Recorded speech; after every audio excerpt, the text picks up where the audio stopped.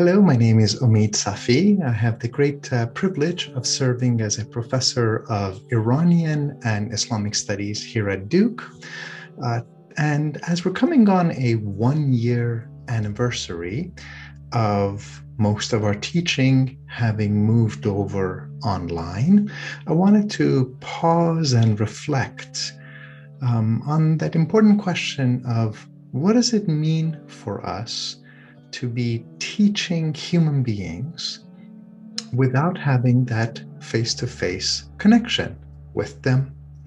I've been teaching students, getting to know students, advising students, writing recommendation letters for students, and at times comforting and counseling students who are crying without ever having had a chance to meet them in person.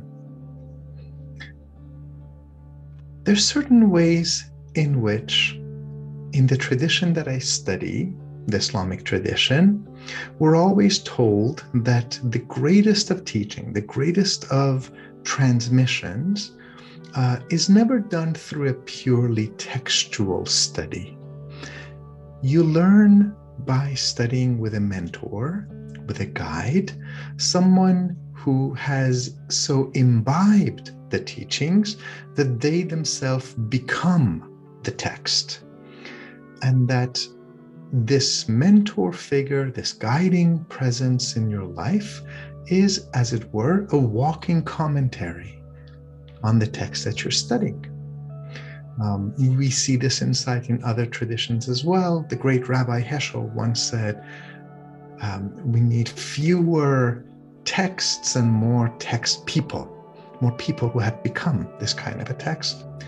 Teaching, for me, is a sacred commitment. The classroom is a sacred space, and the students who walk through those doors and sit around the seminar table, whether we are reading the Quran or the poetry of Rumi or Plato or Ibn Sina, or listening to Qawwali music or reading 𝐁 the insights that they bring, that process of self-exploration,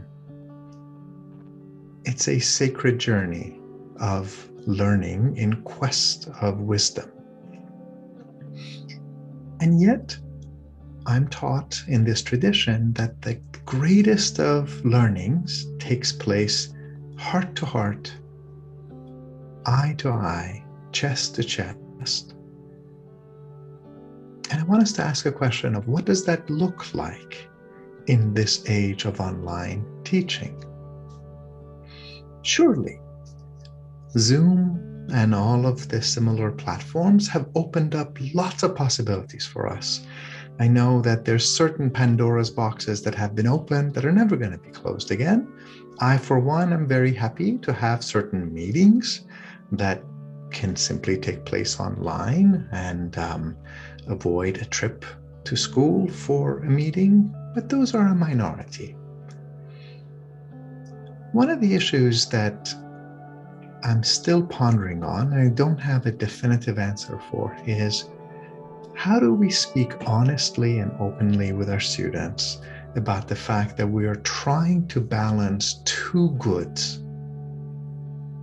two virtues: the safety and well-being of our students and their families and their loved ones on one hand, and that emotional well-being which comes through human-to-human interaction, and indeed the transmission of that deepest kind of joint learning.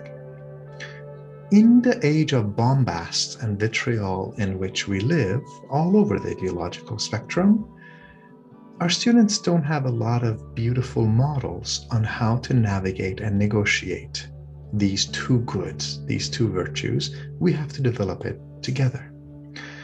I've heard some students dramatically pronounce the advent of Zoom as a kind of apocalypse, the end of university life as they know it.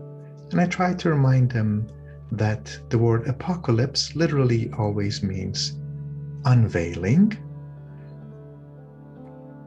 So this transition online has unveiled both some heartbreaks and challenges and difficulties that have always been there, and some opportunities. May we have the wisdom of finding the best path forward for all of us. Thank you so much for giving me this chance to share these thoughts with you. It's a pleasure to be in this university and a part of this community.